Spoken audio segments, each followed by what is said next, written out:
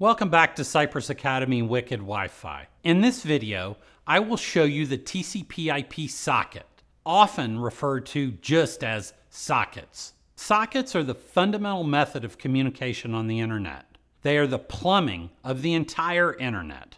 A socket is simply a data pipe between a client and a server. Both the client and the server can put bytes in their side of the socket, and the bytes are guaranteed to come out the other side of the socket correctly and in the same order that they were put in.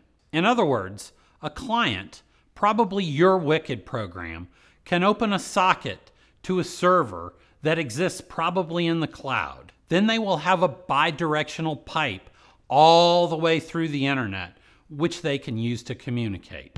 For you science fiction fans, you can think of it as a wormhole through the internet, which magically connects 2 points. Every device on the internet has a unique IP address.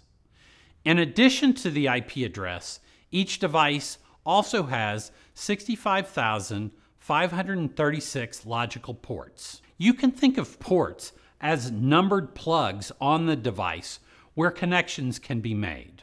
With the combination of an IP address and a port number, you can uniquely identify all of the sockets on the internet. A socket is just 2 pairs of numbers, a server IP and port, and a client IP address and port. Most of the application protocols that you are familiar with on the internet already use sockets. You know, HTTP, DNS, SMTP, etc. You may not realize it yet, but I bet you already know some port numbers. For example, 80 is used by HTTP, and 443 is used by secure HTTP servers. And port 25 is used by the SMTP servers. In fact, the Internet Engineering Task Force, or IETF, has a spec with a map of all of the well-known ports. This spec is important because clients need to know which port to connect to so that the communication makes sense. There's no technical reason why your HTTP server must run on port 80. In fact, you could run it on port 25. But if it does that, no one will actually know what port to connect to.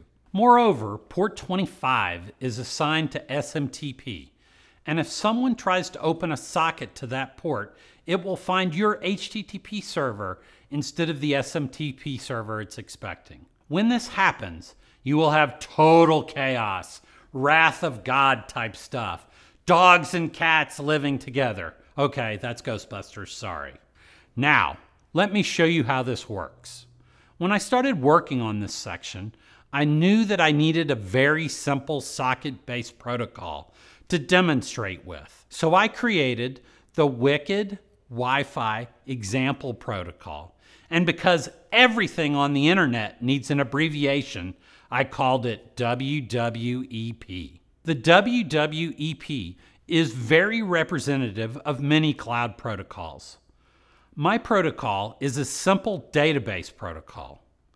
A WWEP client can open a socket connection to a WWEP server. Then it can write or read from the database that exists on the WWEP server. The WWEP database acts like a 256 location register file for each of 65,536 devices.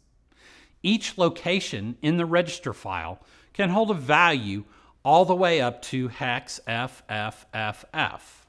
Said more simply, the database has a 16-bit device ID, an 8-bit location ID, and a 16-bit value.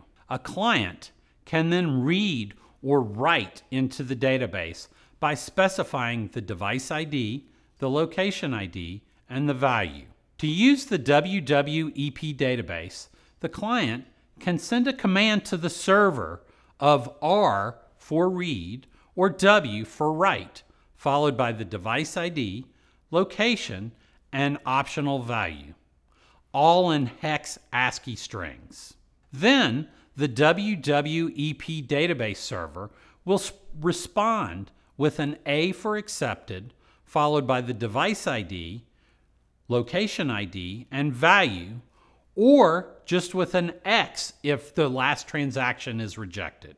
For example, for a WWEP client to write the value hex 98AB to device ID 1234 in location EF, it would open up a socket, then send W1234EF09AB.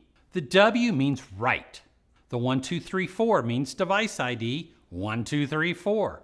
The EF means register ID EF. And the 09AB is the value to save. The server would then respond with A 1234EF09AB. The A means I accept your write to device 1234, register EF and value 09AB.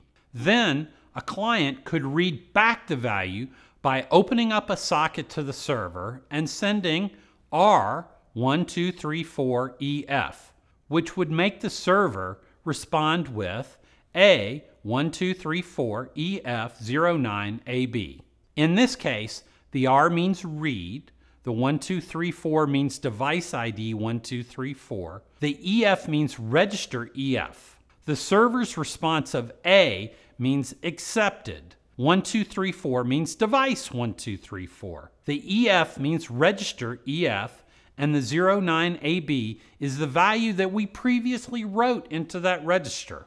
WWEP is a simple text-based protocol, but it works almost exactly like HTTP, which is also a simple text-based protocol, which I will talk about in a lot of detail in Chapter 7. In the next video, I will show you the WICED APIs required to implement sockets. You can post your comments and questions in our Wi-Fi developer community, or as always, you're welcome to email me at alan_hawes@cypress.com or tweet me at AskIoTExpert. Thank you.